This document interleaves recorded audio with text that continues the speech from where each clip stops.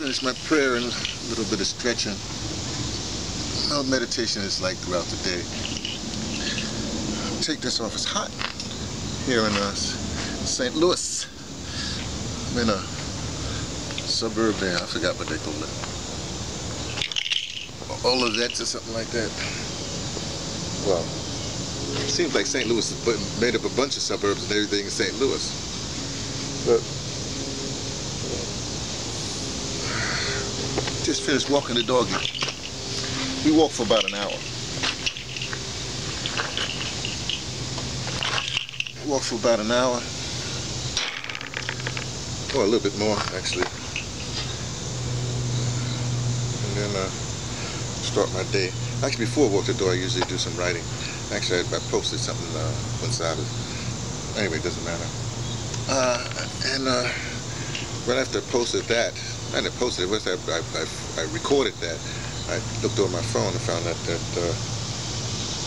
Robert Mugabe has passed. So, a little some libations for Robert Mugabe. Passing of Robert Mugabe. I would think when I think of Robert Mugabe, I immediately think, yeah, it's wine. It's wine. It's red wine. Say, but brother, it's early in the morning. Why are you drinking wine? Well, I just did a libation. Come on. Just so don't mess you all up. I'll tell you what I do. The wine. Take a bite of an apple. How's that? There's not much wine left. And I'm not really a big drinker. This bottle has lasted me for more than a week, well, 10 days, whenever JV left. So, but it's really good. I like this. I have another bottle from that company, Shiraz. I love Shiraz. I don't know when I open that. Maybe I open that. I'm supposed to see the Miles Davis movie on Sunday, so maybe after I finish seeing the Miles Davis movie on Sunday, I'll open wine. I don't know. But back to Mugabe. Bob Mugabe gone, dead. I immediately thought about Kenneth Kaunda. Now you may not know Kenneth Kaunda, but he's the one that got, as I put it on a post that the Afro Synergy wrote about, anyway, I put that, he's the one that got Bob Mugabe out of the clutches of the colonialists. So anyway.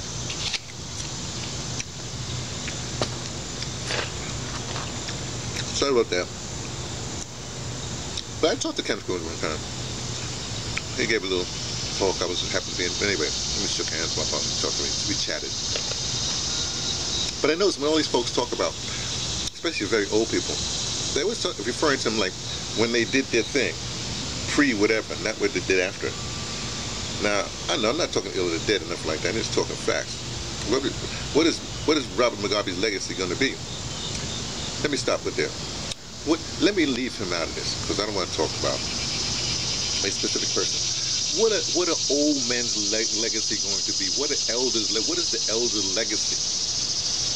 Now, if you have been an elder and you was in any kind of movement, and you didn't give up the movement in time for the movement itself to create another movement leader,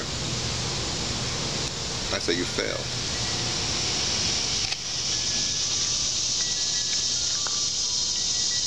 If you didn't give up the movement as leader, I'm not saying advisor or elder of that movement, to somebody else,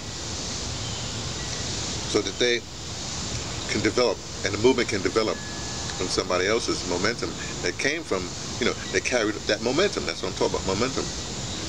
In fact, the successor you leave is doing not the not the revolutionary thing, but the administrators. Not all revolutionaries can become administrators. That's all a nation head or a movement head is administrator. Anyway, and that person is doing even worse than you, or even the same as you when you left. Well,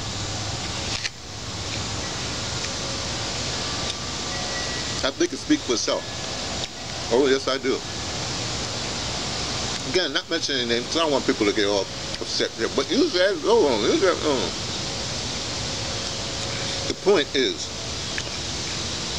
your legacy is not just you. It is your lineage.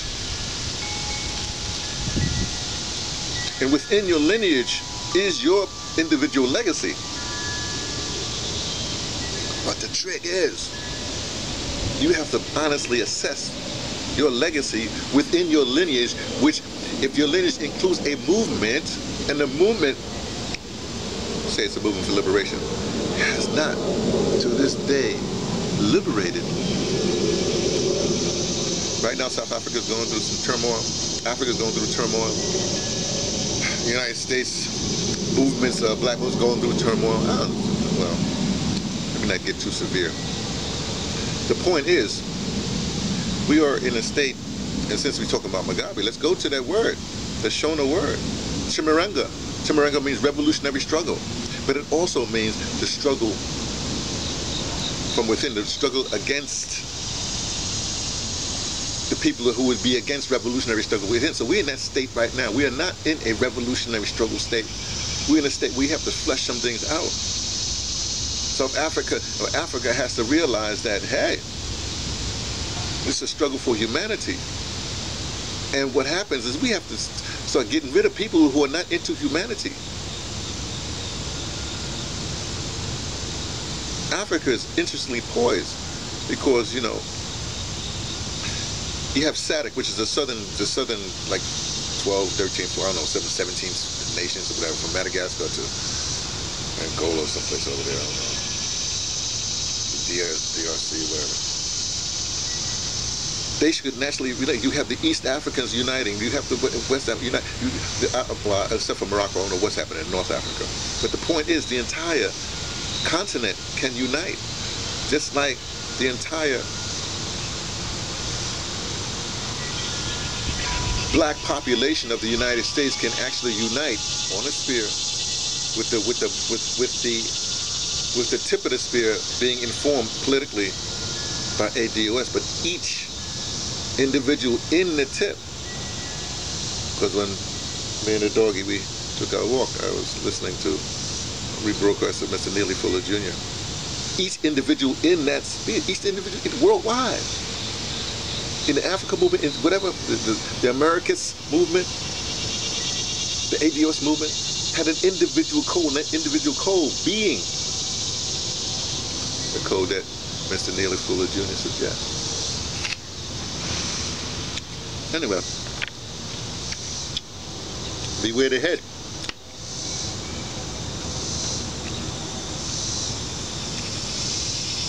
And inform your soul, your body, what's to be done.